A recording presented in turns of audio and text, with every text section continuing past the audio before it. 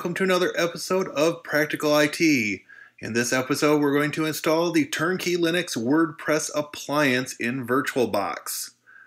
Let's get started. I've set up the basic VirtualBox settings for our WordPress appliance, and we are ready to go ahead and get this install started.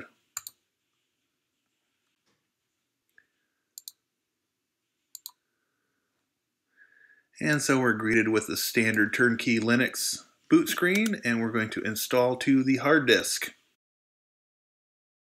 We are going to use the guided entire disk option, the center option, and go ahead and continue through that.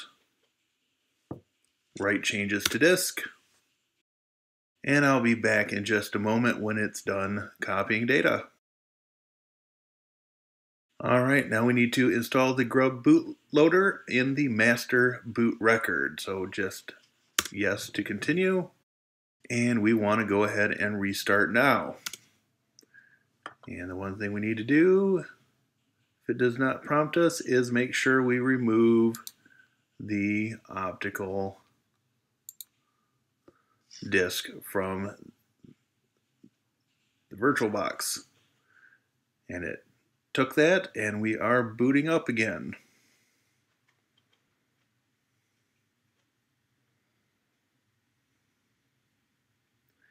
And once we're done booting up, it's going to prompt us for some password information, and we can go ahead and then start the actual WordPress. All right, password for root account.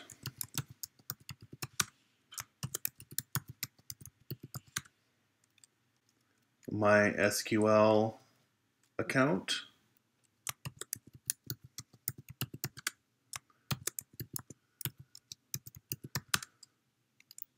And the WordPress admin account.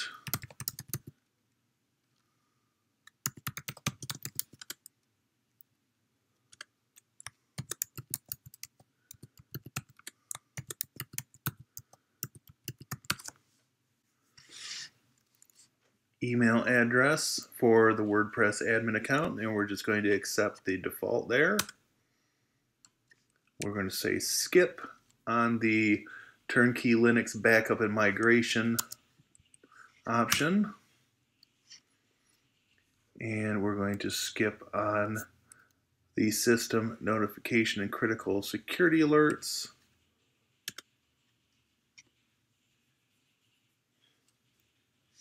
And we're going to go ahead and do install security updates. And this should only take a moment or two.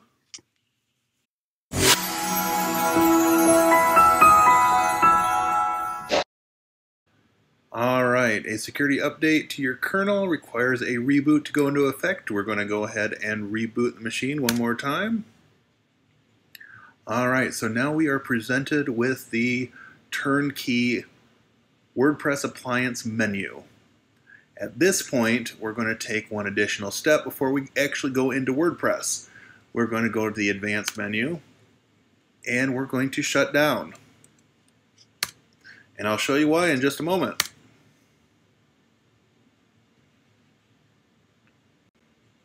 Alright, now that we're powered off, so we don't have to continue to do this process over and over again, we are going to go ahead and we're going to clone our virtual machine, and we're going to call the clone WordPress YouTube demo, and we're going to say continue and clone, and we did select the full clone option. So at this point, we have another virtual machine that has the updates performed on it as of when we shut down the template machine, and we can go ahead and start this up. All right, so we can see from this that we are at 192.168.1.10, excuse me, 1.18.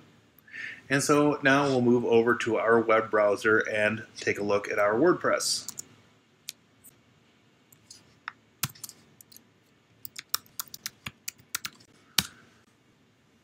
And so we've got our basic WordPress install.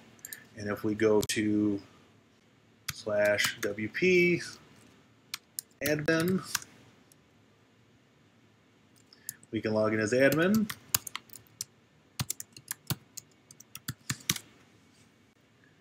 And we will be presented with the back end of WordPress. From here, you can start updating and customizing to your heart's content and start working on that website that you've always wanted to build. So in our case, we're going to go ahead and we're going to update to WordPress 5.2.2, and it's warning us to back up the database, but there's nothing in the database other than the default information. So we are going to go ahead and say update now. And this will just take a moment or two, and we will be on the latest and greatest version of WordPress as of July 2019. All right, so we are on 5.2. Let's see, maybe we have another update to do. And the only update here is for a plugin, and we're actually going to go ahead and remove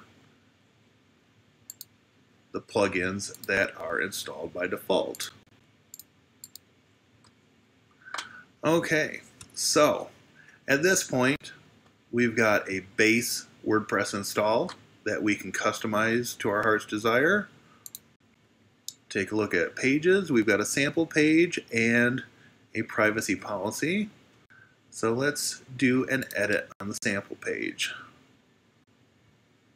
And as you can see, this is just some sample text that they put on here, and we are going to click on View Page,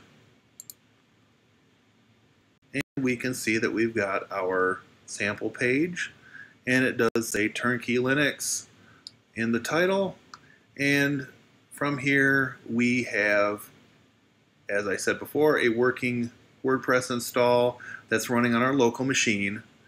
And we can do all the testing and experimenting that we want to do on a non-live production site. This is where I'm going to wrap things up today, but in the future we will do some additional videos on WordPress, and we will go into some of the interesting things that you can do with the Gutenberg editor. Now, with that being said, please keep in mind that as of the current state of Gutenberg in July 2019, you really want to consider using some additional blocks to build from. And we'll take a look at a few of those in future episodes as well, just to see what you can do without having to spend money on a package such as Divi or Elementor Beaver Builder. So on that note, thank you for watching. This is Jeremy Like signing off for Practical IT. I will see you in the next episode. Have a great day.